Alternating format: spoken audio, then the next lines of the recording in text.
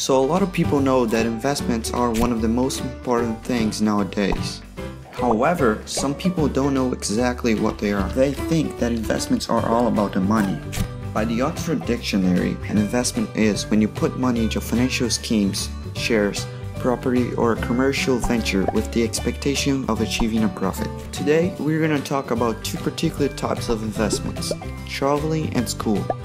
So let's start with traveling. How traveling around the world can make your money richer. It will make you richer in culture.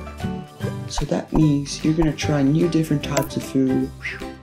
You'll be able to learn a new language, make new friends, learn about other traditions, and visit different places. Now let's talk about another substantial thing in our lives, and also one of the best investments out there. What school does is that it supplies information to our brains, making us richer in knowledge. That's why when those investments are connected, they play a huge difference in our lives. Thanks for watching.